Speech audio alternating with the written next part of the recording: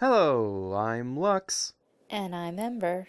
And this is our thoughts on My Little Pony, Friendship is Magic, Season 5, Episode 15, Rarity Investigates. Okay, I enjoyed almost all of this episode. Though when I first watched it, I thought the beginning of it was kind of slow. It's like, I know where you're going with this. Can you get there already?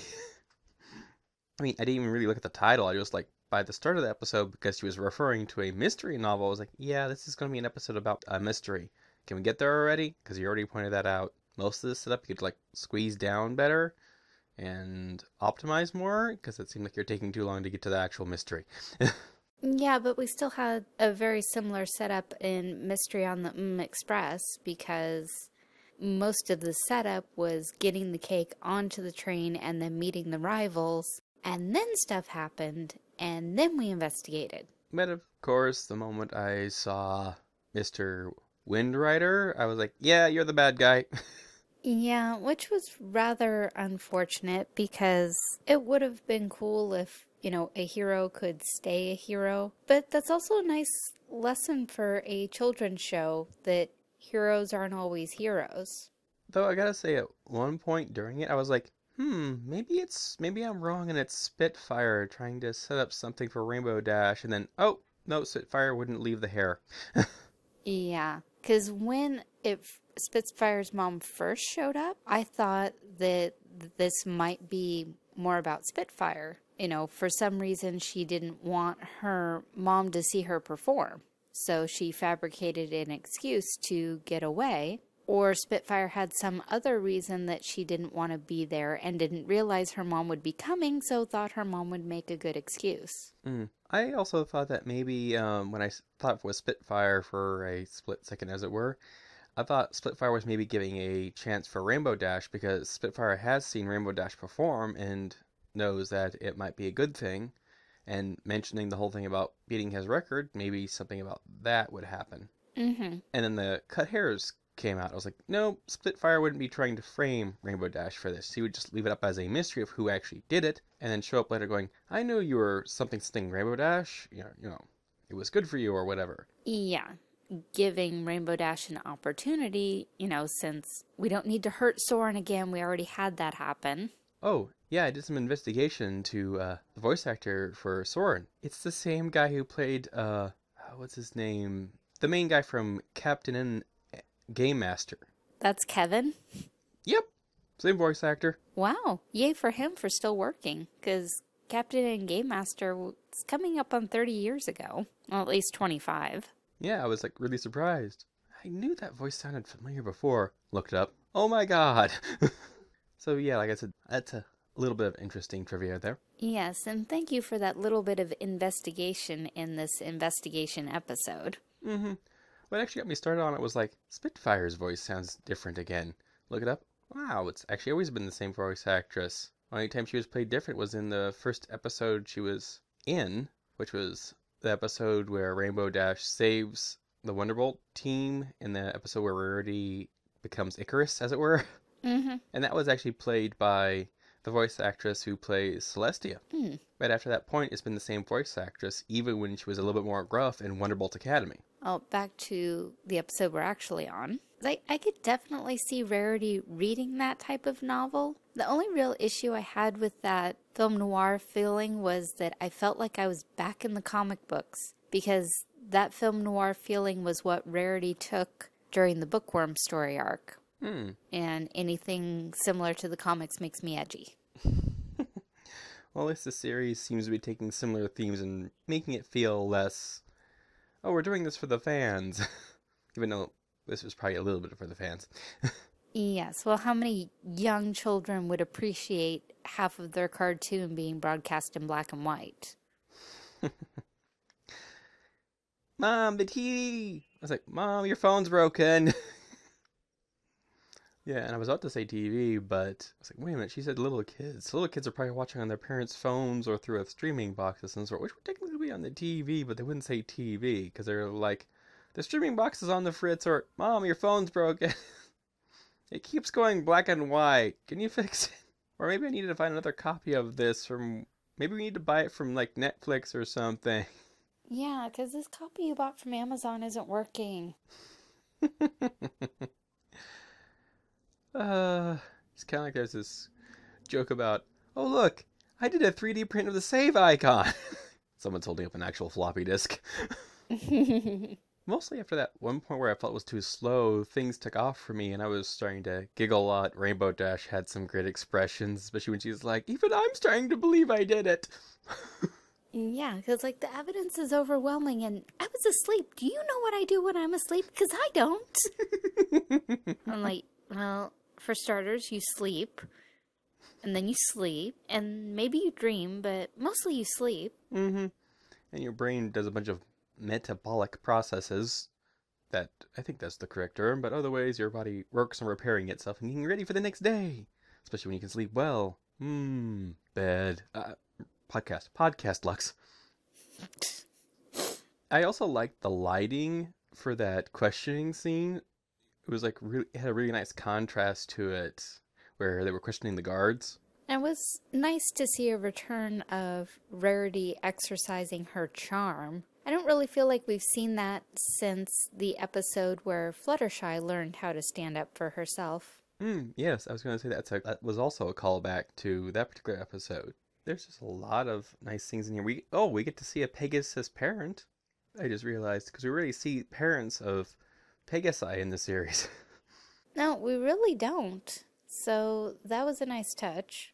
But going back to the dinner at the palace, Rainbow Dash, you're there with Rarity and the Wonderbolts. Rarity. You have access to the entire line of Canterlot Boutique. And what do you choose to wear? Nothing. At least wear your Wonderbolt trainee uniform. Yeah, and I'm also like, I can kind of understand her still fanboying and stuff like that, but yeah, I thought she was like a little bit more professional by now.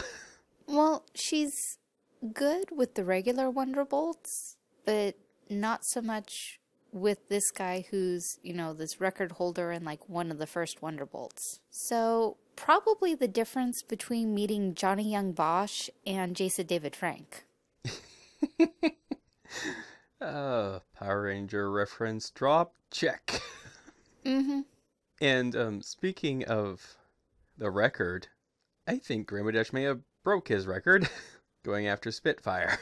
I should say, I thought they might bring that up because of how far they said it would be to find her. So. Mm-hmm. And how quickly they got there and back. Because Rainbow Dash definitely has speed, but it sounds like Wind Rider's record was speed over distance, which is why Rainbow Dash doesn't already hold the record with her Sonic Rainboom, because that basically breaks the frickin' sound barrier. But that's over short distance, and this was over long distance. So everyone who's going, wait, but Rainbow Dash did a Sonic Rainboom, and if Wind Rider's even faster than that, wow, he must be fast. Fast over distance, not fast overall. Rainbow Dash is a sprinter, not a marathon runner. Mm-hmm. Except apparently she sprinted a marathon in this episode to get Spitfire back. Mm-hmm.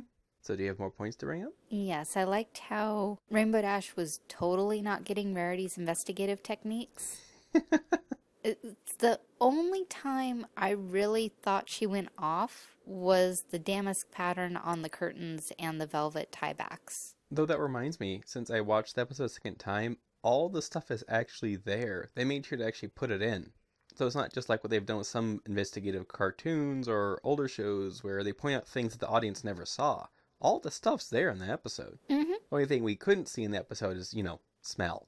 But we did see her sniff the envelope, so we knew she smelled something. Yes, and since we've made a point that there was a cologne that Rarity recognized that we know is Flynn Rider's signature fragrance, I feel kind of bad for Rarity if she could smell it from that far away, and if Flynn Rider was wearing enough of it for it to contaminate the envelope. Ugh, it must be enough perfume to choke a Pegasi.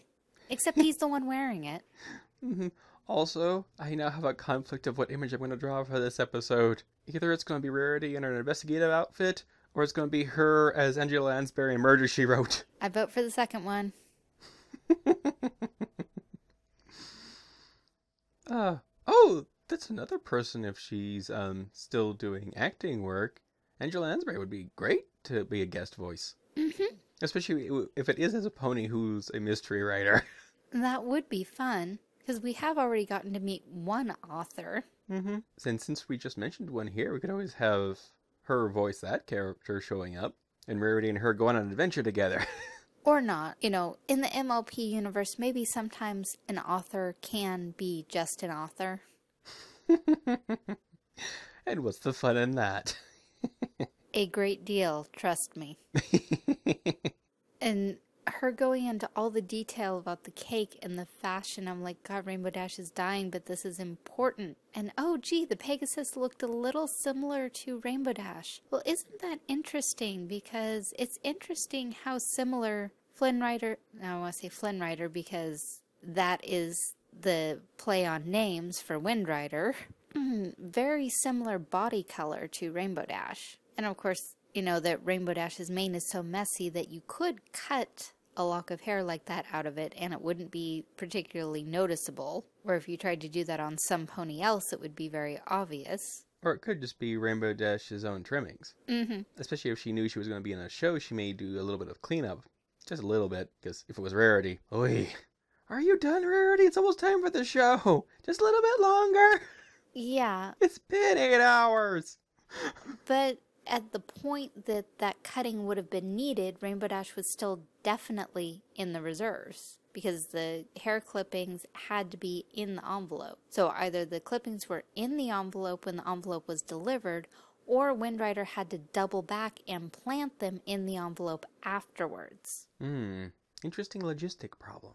Quite. And it was nice to have an episode in Canterlot that part of it took place in the palace, but Celestia didn't really need to play a role in it, so she didn't. We just got to see her in the background. And speaking of the palace, those poor guards. I've counted the ceiling bolts too many times. I know, I'm like, wow, your job is that boring. Has it always been that boring, or is it just that boring since Shining Armor isn't there to whip you guys into shape anymore? Or it's the fact that, he's in Equestria, or only until recently, apparently, a lot of stuff usually doesn't happen. Yeah, but I would think ever since the Changeling showed up, the guards would be a little more, I don't know, on guard. Are you a changeling? Dude, asking me that question will not help you figure that out. And by the way, no. If it won't help me, then why are you answering it? So that you'll stop asking. Would you please do that, because you've asked me about, 15 times now.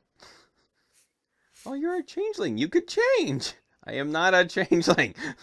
And I have looked exactly the same every time you've asked me, except for that time 3 days ago where I got a mane cut. All joking aside, also the nice ending that actions have consequences. So that was kind of important. And I just remembered a nice touch they did on the episode. The noir music they played over the credits instead of the usual theme. Yeah, but I think if you listen really carefully, it was actually the theme, redone as a noir arrangement. But overall, it was still a nice touch to continue the theme throughout the episode, including the credits. I love those times when Rarity was accidentally monologuing out loud. Did I say that one out loud?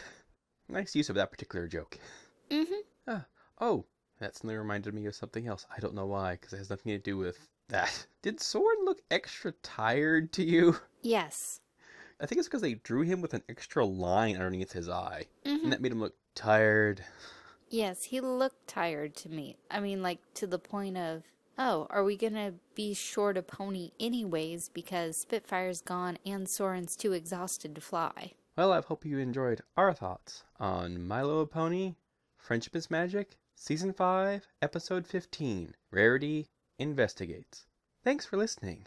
And if you enjoyed my work, you can find more of it on DeviantArt and Tumblr.